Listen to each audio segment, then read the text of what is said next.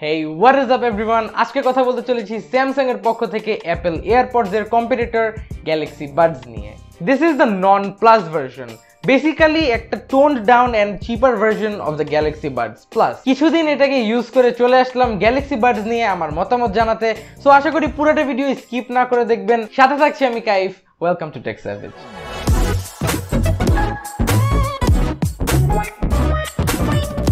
দেরি না করে চলেন আনবক্সিংটা করে ফেলি। তো বক্সটা অনেকটাই কম্প্যাক্ট অ্যান্ড ফুল বক্সটাই হোয়াইট কালারের উইথ বাডস রিটেন হিয়ার।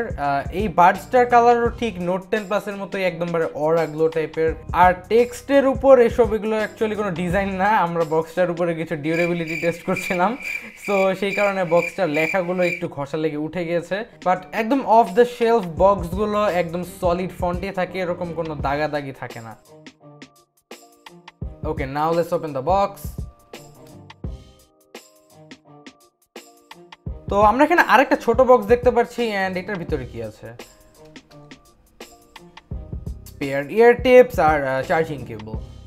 এগুলো দেখে লাভ নাই, আমাদের মেইন ফোকাস হচ্ছে the actual earbuds and the case. কেসটার design একদমই সিম্পলিস্টিক, জাস্ট উপরের দিকে স্যামসাং লেখা আছে and this is the charging case for Galaxy Buds. Galaxy Buds directly charge দেওয়া যায় না, এটার মধ্যে রাখলেই অটোমেটিকলি চার্জ হতে থাকে। ইউজুয়ালি এরকম ক্ল্যাম্প শেল স্টাইল কেসগুলোর মধ্যে একটা স্যাটিসফাইং ক্লিক থাকে, বাট স্যাডলি এখানে সেটা ছিল না। গ্যালাক্সি বাডস এর এই পার্টগুলো অ্যাকচুয়ালি টাচ সেন্সিটিভ, আর এসব জায়গায় ট্যাপ করার মাধ্যমে অনেক কন্ট্রোলসই একদম হাতের কাছে পেয়ে যাবেন। যে কোনো ধরনের টাইপ সি চার্জার দ্বারাই এই গ্যালাক্সি বাডসগুলো চার্জ করতে পারবেন। আই এম নট শিওর যে এগুলো কি ফাস্ট চার্জ সাপোর্ট করে কি না, কারণ স্যামসাং এর ওয়েবসাইটে এমন কিছুই বলা নেই, but what they do support is wireless charging. তো এটা হলো note 10 plus and this does support reverse wireless charging. তো আমি যদি এখানে ওয়্যারলেস পাওয়ার শেয়ারটা অন করে গ্যালাক্সি বাডস এটার পিছনে রেখে দেই, এটা কিন্তু অলরেডি চার্জ হওয়া শুরু হয়ে গিয়েছে। এখানে যে এই ছোট এলইডিটা লক্ষ্য করতে পারছেন, এটার কালার ডিপেন্ড করে এই কেসের চার্জের উপরে।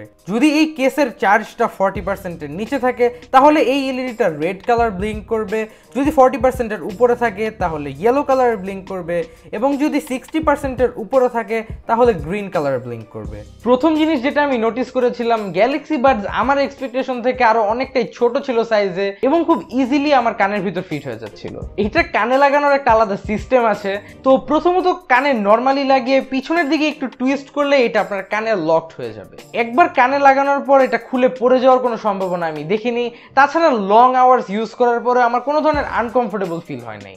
ইউজুয়ালি এরকম ট্রু ওয়্যারলেস ইয়ারফোনস দ্বারা গেমস খেলা যায় না ডিউ টু দ্য লেটেন্সি। আর এটা শুধুমাত্র ইয়ারফোনসের ক্ষেত্রেই না, সব ধরনের ওয়্যারলেস প্রোডাক্টসের মধ্যেই কিছুটা লেটেন্সি থাকে, for example keyboard and mouse. কিন্তু গ্যালাক্সি বাডসের লেটেন্সিটা একদমই কম ছিল। আর পাবজি মোবাইলের অনেকগুলো ম্যাচ খেলার পর আমার একদমই প্রবলেমেটিক বলে মনে হয় না এই গ্যালাক্সি বাডসের খুবই সামান্য এই লেটেন্সিটা। কিন্তু এখানে একটা ব্যাপার আছে, আমি গ্যালাক্সি বাডস ইউজ করেছি শুধুমাত্র নোট 10 প্লাসের সাথে, আর যেহেতু স্মার্টফোন অ্যান্ড ইয়ারফোন দুইটাই স্যামসাং এরই প্রোডাক্ট, সো ওই ক্ষেত্রে হয়তো লেটেন্সিটা আরও কিছুটা কম ছিল।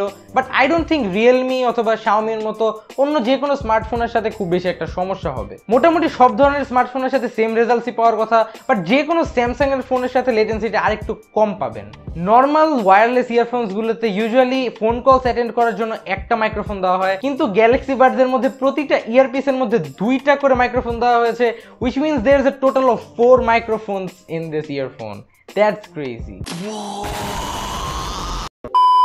দুইটা মাইকের মধ্যে একটা মাইকের পজিশনিং করা হয়েছে ইয়ারফোনের আউটসাইডে আর আরেকটা মাইক আছে ইনসাইডে। যখন আপনি একটা সাইলেন্ট এনভায়রনমেন্টের মধ্যে থাকবেন, ফর এক্সাম্পল একটা রুমের ভিতরে যেমন আমি আছি, তখন আউটসাইডের মাইক্রোফোনটা ইউজ হবে, কারণ তখন সেরকম কোনো নয়েজ থাকে না। সো নয়েজ ক্যান্সেলেশনের ব্যাপারটা একদম নাই বললেই চলে।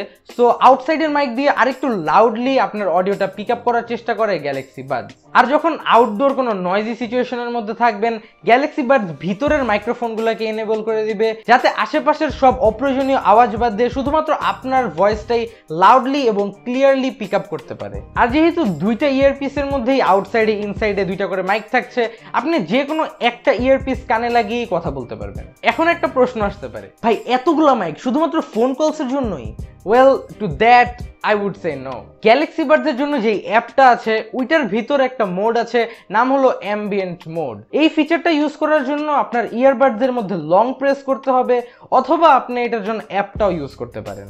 এই ফিচারটা যখন অফ থাকবে, যেহেতু গ্যালাক্সি বাডসে অ্যাক্টিভ নয়েজ ক্যান্সেলেশন আছে, আপনি কোনো পাবলিক ট্রান্সপোর্টে গান শুনলে অথবা রাস্তায় থাকলে আশেপাশের কোনো সাউন্ড এন্টার করতে পারবেন আপনার কানে, জাস্ট আপনি গানের সাউন্ডটাই শুনবেন।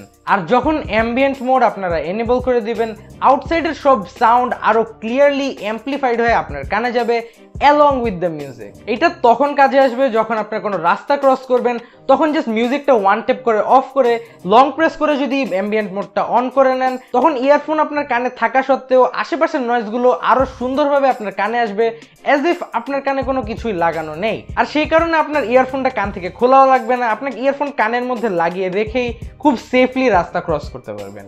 আর হঠাৎ যদি রাস্তায় কারোর সাথে কথা বলা লাগে, আপনার ইয়ারফোনটা কান থেকে খোলাও লাগবে না, আপনি অ্যাম্বিয়েন্ট মোডটা অন করে দিলেই তাদের কথা একদম রিয়েল লাইফের মতো আপনার কানে যাবে। আর এই জিনিসটা আমার কাছে খুবই কনভিনিয়েন্ট লেগেছে।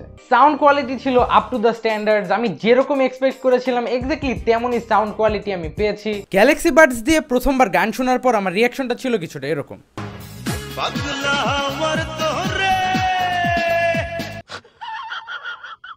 মিউজিক লিসেনিং এর সময় খুব ওয়ার্ম বেস পাচ্ছিলাম এবং the lower mid ফ্রিকোয়েন্সিজ were very nice, the high tones war pretty fine as well. সবকিছুই একটা ক্যাজুয়াল এন্ট্রি লেভেল প্রিমিয়াম ইয়ারবাডের মতো লাগছিল, বাট একটা জিনিস যেটা খুবই আউটস্ট্যান্ডিং আমার কাছে লেগেছে is the surround sound. The best way I can describe this feeling is, ইউটিউবে 8D গানগুলো আছে না, এই টাইপের গানগুলো নর্মাল ওয়ায়ার্ড ইয়ারফোন দিয়ে শুনলে মনে হয় গানটা আমার মাথার খুব কাছে দিয়ে যাচ্ছে, বাট গ্যালাক্সি বাডস দিয়ে শোনার পরে মনে হচ্ছিল না যে একটা মোবাইল নিয়ে আমার এক কান থেকে আরেক কান যাচ্ছে, মনে হচ্ছিল একটা বিশাল স্টেরিও স্পিকার আমার থেকে 2 থেকে 3 ফুট দূরে ডান থেকে বামে ঘোরাফেরা করছে। And the feeling of that is just so cool.